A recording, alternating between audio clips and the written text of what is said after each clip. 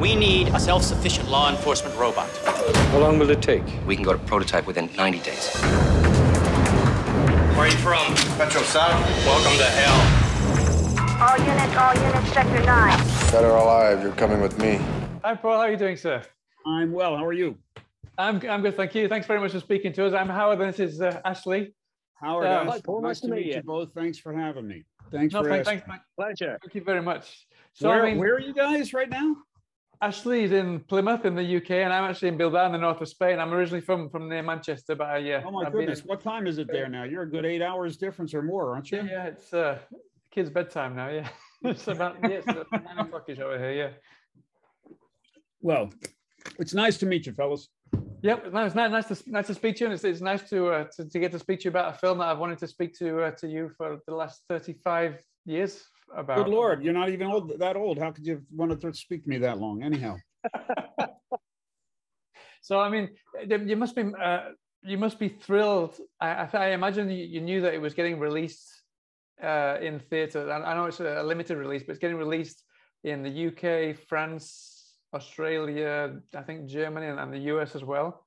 I have to be honest with you. I did not know that it was until you and your request informed me of such. I think that's great. I love that idea, and I love that it's coming out in a high def version. And is that right? It's a 4K version for some reason. It's 4K. It's 4K. Yeah. It's the director's cut 4K. That's and right. And the director's cut. Yes, great. That's great. That's great.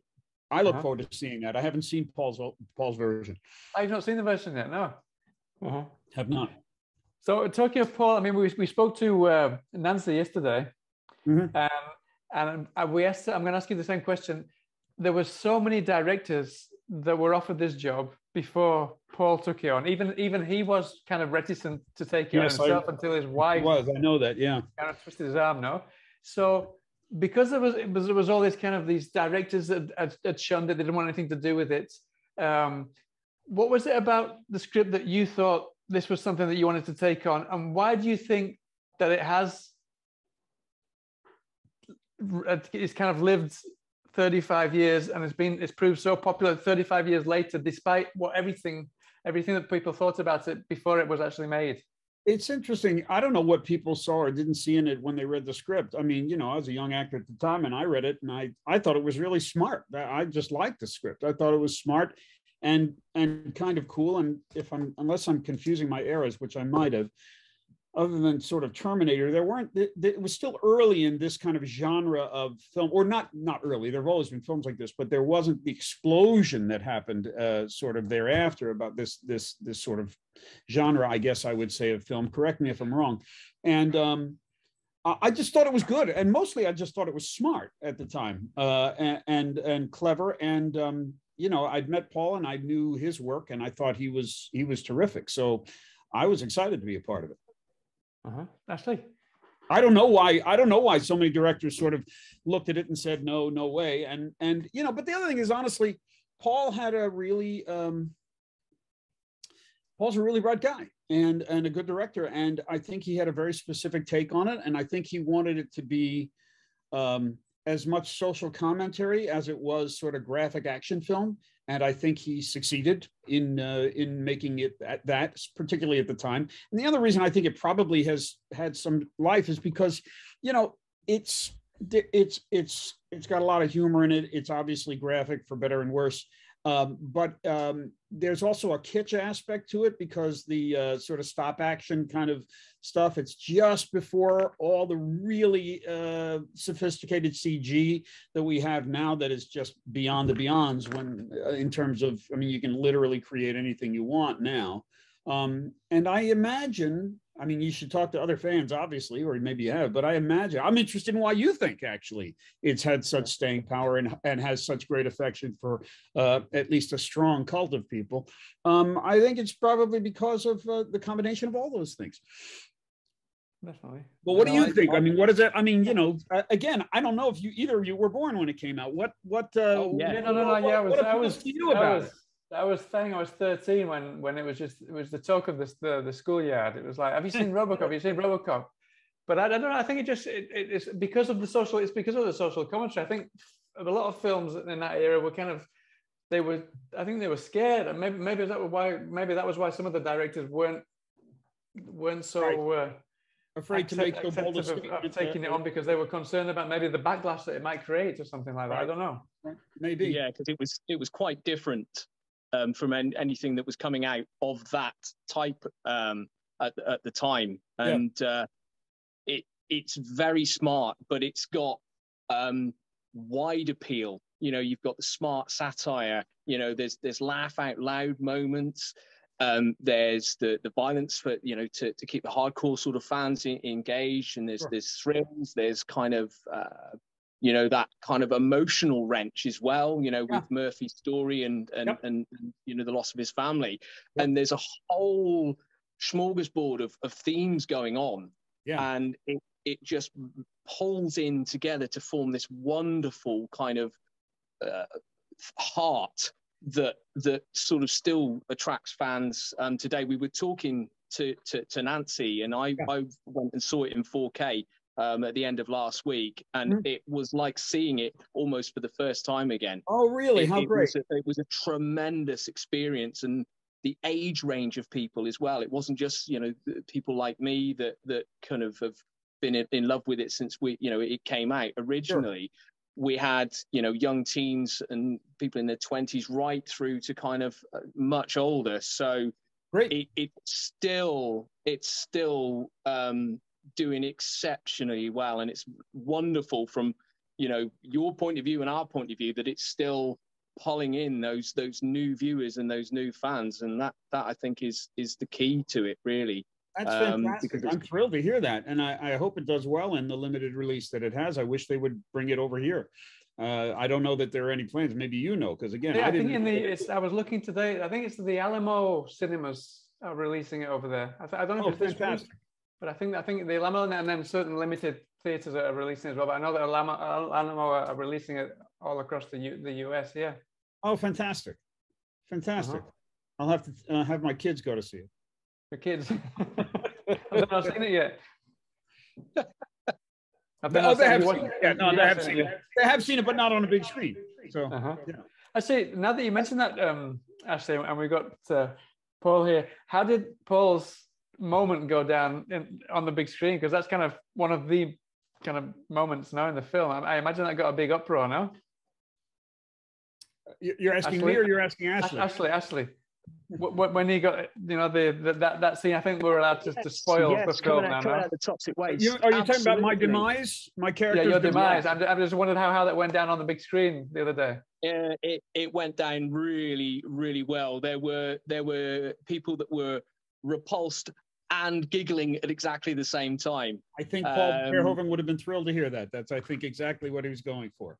Yeah, it's a brilliant moment. And that actually ties into something that we actually wanted to talk about, actually. Is it true that Ray Wise hadn't seen you in that makeup before it was shot? That was something that we read, you know, because obviously his expression and reaction is brilliant. Well, you know, I don't know which take they used, but yeah, I don't recall that. If that was in print, I believe it. If Ray said it, I absolutely believe it.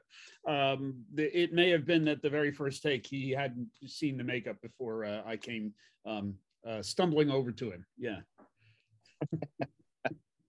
That day, those 2 days are a bit of a blur to me, because putting on that body, that brilliantly designed by Rob Bottin body makeup, was the first day a 6.5 hour process, just getting that thing on, and then 4 hours to take it off, not including shooting. So I was more sort of just trying to stay in as meditative a state as I could for the hours of that getting on. But I think you had the easier job between you and Peter Weller, because we understand it, you know, it took like 10, 11 hours to get him into that suit, and maybe that first day, it got much less. I think as time went on, they figured it out. But yeah, I know that suit was again brilliantly designed. But I think it was, you know, they were building it as they went. Had to figure it out. Yeah. I mean, talking of of all these prosthetics that they had to put onto you, that was, I believe that they wanted to cut that out to release it in theaters, but Orion was having nothing of it. because they thought, I think they showed it to preview audiences, and it got a huge applause or screams and shouts, and no, I they didn't want do to get rid of remember. that. Yeah, I think there was they had some real issues with that. You know, the censorship board, as I would call it. Yeah, had some real challenges around that scene, but in the end they won, so that's good. I'm not sure what compromises they had to make, but in the end they were able to include my demise after all. And a lot of it would have been done with CG and would have been easier for me, if not for other people. But all the much better for it, because otherwise we wouldn't have got exactly like this one, for example. Exactly. I have one of those figures myself, and I'm going to have to sue someone because I don't think I was paid for that. But anyway, yes, I'm looking over here. One of those things. Yes, a friend of mine actually sent it to me. Hold on a second. Brilliant. Yes, I have. Yes. That is awesome. Yeah. But did they actually? Was there ever an action figure of you pre-toxic waste, or was that the only one that came out? Apparently, it's only really. So I suppose you could say that's really an action figure of Rob Bottin's makeup, although it's not that good. The face isn't quite. Yeah. No, not quite. No.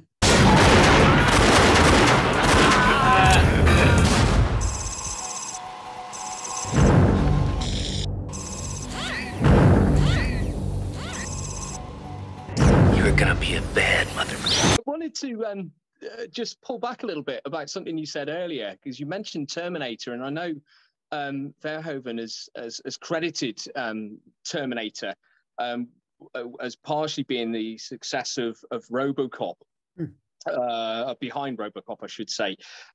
Was that something that you could feel on set? You know, was he trying to emulate that, or was it very much his own thing? Oh no, Paul's too individual a director for that. He, not that he's not influenced as anyone is by anything, but no, I certainly don't know. I mean, he could tell you if that was anything conscious, but I never got that sense that he was in any way trying to emulate or copy or even homage that at all.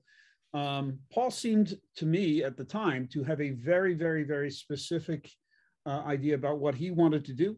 And it was absolutely individually his own idea and vision. He was sometimes frustrated at the, let's say, lack of grandiosity of some of the explosive effects, which he kept pressing the effects department on over and over again, I think much to their frustration and consternation, but he got what he wanted. Because sort of exaggerated explosive effects was part of the statement that he was trying to make. It wasn't just for its own sake. He wanted it for, to me, it seemed, and I think that's right, a certain commentary about the dehumanization of our society and law enforcement and some other things the dehumanizing effect that corporations can have on society. I don't want to get too highfalutin about it. Paul should speak more directly to that, but that's certainly the take I got, which I thought was in the film, in the script, and I thought Paul completely both ran with and enhanced to the film's betterment. I mean, talking of Paul, Nancy said that he if things didn't go his way, he would lose his temper. That's quite an understatement, I think. But I don't want to talk about Paul without him here. Yeah, but no. What I wanted to ask you was, there's no question, Paul. I never felt Paul to be anything but passionate about what he was trying to accomplish, and so that meant, sure, at times when he didn't get something, especially if it was okay, we've got one shot at this kind of thing. I'm sure that, and that he would vociferously express that. But he was also, but I never felt it to be anything other than, I mean, there are plenty of people in the world, and directors or people, or ostensibly, who are just, they're just bastards, and they're just terrible people to work with. That's not Paul. Paul was a wonderful, passionate, really cared about what he was doing, And so, sure, he could get frustrated sometimes, but it was never, I never felt it or witnessed it to be in any way abusive or anything like that. Yeah. And in fact, one of the funniest stories, and I've told the story before, but I believe, but, or I know I have, I think it was 10 years ago when it's the 25th anniversary. You know, when we did the big shootout scene on the street with the big gun and where we blow out the windows in the street and all that kind of stuff, we get ready to do it. And it's 2 o'clock in the morning in Dallas or whatever time it was. And right before we do the shot, you know, the AD is getting on the bullhorn to, there were some civilians in a building across the street on the second floor watching. And he was saying, or maybe it was a balcony, maybe it was an exposed balcony. And he was on the bullhorn saying, "Get back, you're not safe there, get back." And I'm in the middle of the street, and Ray Wise and Kurtwood Smith are literally standing on against a brick wall that's adjacent to a window I'm about to blow out with this gun. And we're thinking, if they're not safe, what are we? Nonetheless, we've got 12 cameras rolling, or however many it was, and action, okay, boom, and I hit boom. And, you know, Paul had been pressing the effects team the whole time for bigger, bigger, bigger. So I saw, when I pulled the trigger, a wall of flame coming at me. And I instinctively turned away, and I sure from seeing the footage, the flame didn't hit me, but the heat wave came blowing past me, and I got pelted with all kinds of glass. It was safety glass or whatever it was, a breakaway, so it wasn't, but I got hit with all that stuff. I turn around and I look, and Kurtwood Smith's leather jacket is smoking, because he'd been right there. And I go running down the street, and everybody yells, "Cut, cut, cut." And then everybody gathers around, because this was pretty friggin' big. You okay? You okay? Okay. And to Paul's credit, he said to me, and I'll do a terrible, probably insulting accent. He said, "You know, sometimes I always think I don't ask an actor to do something I won't do myself, but this time I think I don't do it." So he was not just... he was not a lunatic, and he was not just a screaming, angry guy. He was a passionate filmmaker, and I love but him. I mean, but the reason that I asked you, why I didn't want to ask, kind of talk about that, but I wanted to ask him because he's kind of he was very volatile because he was so passionate about his work. Exactly. How open was he to kind of letting you create your character, for example? Because yours is a very kind of out there person. Character in the film. How open was he? How much toing and throwing was there between you and Paul to kind of create your character?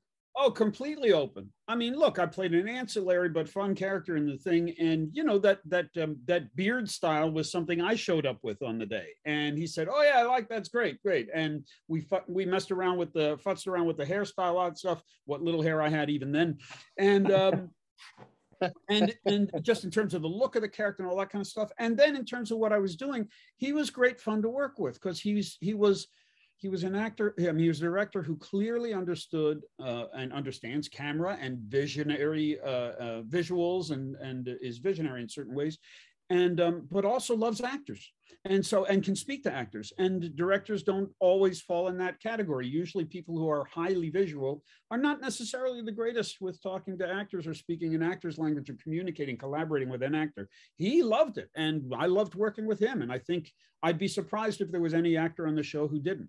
Maybe there is, but I'd be shocked. Because Nancy spoke the world of him yesterday. Yeah. Oh yeah, it wasn't just action and cut. He would talk about the scenes and what's working, what's not working. We'll play with this, try that, or give me free reign to play with things. He was great. It was a lot of fun. It was one of my favorite acting experiences on film, actually. Mm-hmm. Yeah, that's lovely to hear. Yeah. Just saying about that scene where you're in the street with, you know, all the explosions going off. That scene led to kind of one of your iconic lines, and I'm going to apologize for my terrible impression. I like it. Yes, well done, well done. That'll be $5. So, do you ever have fans still coming up to you and like quoting that line? Oddly, I still do occasionally, yes. For very many years, that would happen. But yes, I still occasionally do. Yeah, it happens. Yeah, it seemed to have. It became a bit of a catchphrase for a little while in the culture. I have to credit. I have to credit the boom operator when we were starting to do that scene, and we were playing around with it, and he referenced something. I'm trying to remember the film he referenced. where somebody did a reading of something, and I hadn't seen the film, so this wasn't a direct ripoff. He dropped something in my head about that, and I kind of went with my gut on it, and they picked the take that had that particular reading. So there you go. It was great, man. I'll be honest, it's something I still quote now. The boy in me escapes quite frequently, as my wife can attest to. So we have to preserve the boys in us. I think we have is RoboCop the thing that you're best remembered for? Because we obviously have to remember that you've been in some other really high profile things over the years. You were in ER, and quite famously, Howard and I were talking about it before we spoke to you. You were Jack Bauer's brother. Yes, so in the same season as two of your RoboCop co-stars, but you never shared scenes. That's right. Yeah. Yeah, exactly. Yeah. No, I'm honestly recognized still. I spend most of my time now actually directing episodic television, but I act occasionally when they let me, and I'm still honestly recognized for RoboCop. Bizarrely, I still get recognized sometimes for Fame, which I was 18 years old and had hair. I would say it's ER, RoboCop, and Fame are probably the things I'm most commonly recognized for. But some people, I did an episode of, for Christ's sake, the show, the UFO show, David Duchovny. X-Files. Yeah, thank you so much. Yeah. Jesus, my brain. Anyway, X-Files, where I played a kind of a guy who basically regenerated parts. It was a very wild episode. There are people who remember me from that and seem to know me from nothing else. But no, RoboCop I am still recognized with some regularity for. Yeah. Uh-huh. I mean, you showed there you had the action figure, and you mentioned this huge gun that you had. I mean, there must have been so many props lying around on RoboCop. Is there anything that you still have to this day that you took home with you? No, I don't. I wouldn't have. No. Trying to think if there's anything from that show that I got. No, just a lot of really fantastic memories. I had a great time with that company of actors and with Paul and the crew. They were great, and it's been fun over the years, especially now as directing. I just recently, about a year and a half ago, worked with a guy who was my one of the stunt men that worked on that, who is now a stunt coordinator. And we got to work together again on something else in different roles. It was really fun. So yeah, it's a community of people I'm really proud to have been involved with, and particularly actually, Rob Bottin's designs on that show I thought were just fantastic. I think Paul was happy with them. I hope he was.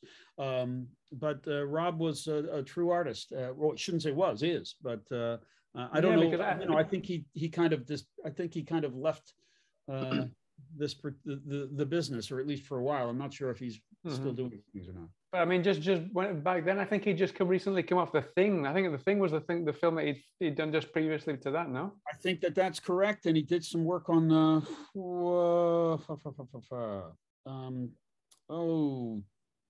Tom Cruise as a satyr. I can't remember the name of the film. I know which one you mean. Yeah, but okay, yeah. The not Willows. No, maybe. No. Something. Anyway, no. Tim Curry's in it as well. Yeah, what's it called? Legend? Yes, is it Legend? Yeah, something like something like Legend. that. Yeah, I have to look it up on IMDb. Yeah. But yeah. He was. I just remember walking in his shop to get the face mask, the mold of my face done, and it was just so filled with all kinds of fantastic, crazy, insane creations and creatures and puppets and masks. It was a lot of fun. And yeah, and you mentioned that you still got lots of memories, good memories. I was reading, I don't know if this is true, this is off IMDb trivia as always, but apparently when you were doing some of the more monotonous waiting around at the steel mill, from two people that I mentioned is Ray Wise and Kurtwood Smith, they used to steal the golf carts, the cruise golf carts, and race around in those. Did you get to those kind of antics while you were waiting around? Honestly, none of it was, it was quite a bit more boring than if somebody has made it sound like it was a really wild and crazy set and actors were going nuts as a way of sort of promoting it wasn't an exciting. That's bullshit. It was pretty staid and pretty simple. We had a lot of fun. We joked around a lot and that kind of stuff. And yeah, we had a little bit of golf cart races, but nothing too extreme. We didn't actually explode anything. Did you watch either of the sequels at all? And if so, what did you make of that? When we spoke to Nancy yesterday, she was pretty scathing and frank about it. Well, I'm not going to be scathing about it. I saw honestly, only part of one of the sequels, and I thought that they just lacked the. I thought it was almost all the sort of action exploitation, like sensational aspects of the piece, and lacked any of the sort of social commentary or satire or that kind of stuff. It seemed to be very reductive that way, and didn't. Some people love those films, and that's great. But it didn't, for me, they didn't have anything like the complexity that you were just describing so well a few minutes ago. They were pretty simplistic, just sort of like, blow them up, bang them up, shoot them up kind of movies. And I thought it really was kind of cashing in on the original film. But as many sequels do, I mean, it's very hard to make a sequel of something that's really good. The Godfather did it brilliantly. The Coppola, I bow down to, and obviously the Star Wars franchise and some others have done it really, really, really well. But by and large, it's really hard to say, okay, how do we make anything like as good a second film? But it did feel to me like nobody was trying to be smart about it in terms of smart in the ways that we were just describing that first film. Yeah. Yeah. So that's the extent of which I hadn't seen I don't know how many of them they made, but I only recall seeing part of what I think was the second one, and it wasn't as exciting. No, Nancy was quite miffed because she said that there was actually originally a screenplay for the second film that she really thought would do well, and then for some reason that it just disappeared. Wasn't the same team, so I mean, had Paul done it, and if it had been the same director and producing and principals, I suspect it would have been better, and writers. Yeah. Well, brilliant. Well, listen, Paul, I don't want to keep you any longer, so thank you so much for your time. It's my sincere pleasure. Thanks for having me, guys. Congratulations on 35 years of success. That is still going back to the cinemas and winning new fans every day. And I hope to speak to you sometime soon, either about another project or about the 40th, 50th, 60th celebration. I hope so. And thank you again, even for bringing this to my attention. I actually wasn't aware of this version coming out, and I'm thrilled to know about it. And I really look forward to seeing it. So there we are. Yeah, and I hope you and your kids enjoy it together. Yeah, my kids. Yeah. All right. Be well now. Much. All the very best. Take care. Thanks very much for your time. Cheers now. Bye now. Take care. Bye-bye. Looking for me? Your move, creep. RoboCop. Thank you for your cooperation. Good night.